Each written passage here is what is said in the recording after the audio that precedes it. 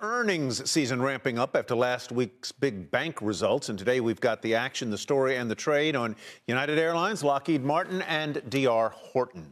Joining us for this earnings exchange, Jeff Kilburg, KKM Financial CEO, and a CNBC contributor. Jeff, good as always to see you. Let's talk United. Reporting after the bell, had a bit of a rough go lately. Shares down more than 30% in the past 6 months. Certainly not being helped by those MAX 9 groundings. 79 United aircraft set to be grounded until Friday. Susquehanna highlighting the importance of airline capacity and routes as travel settles down following that reopening surge. You would sell into earnings here, Jeff?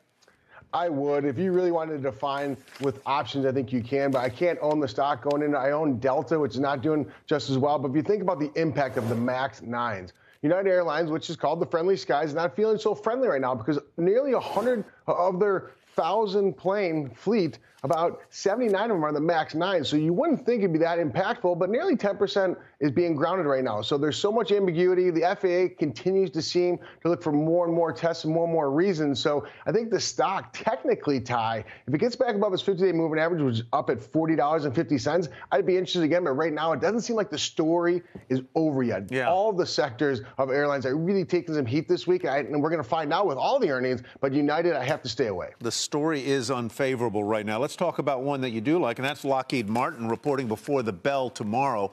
Shares up about 3% over the past year. That's not much, but rising global geopolitical tensions have refocused attention on defense, as you would expect, and specifically on Lockheed's F-35 aircraft. J.P. Morgan sees upside because of its growth strategy and aggressive share repurchases. You are a buyer here, sir.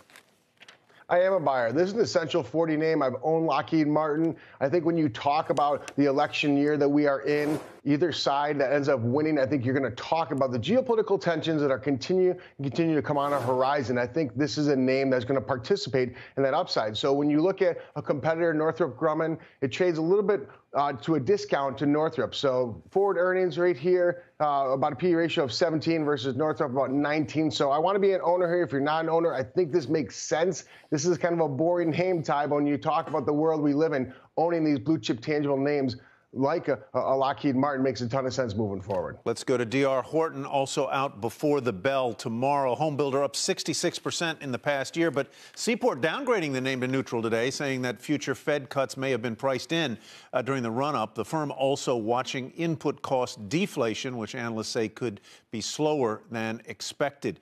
You lean positive on this one, or is it one to watch because of its past gains?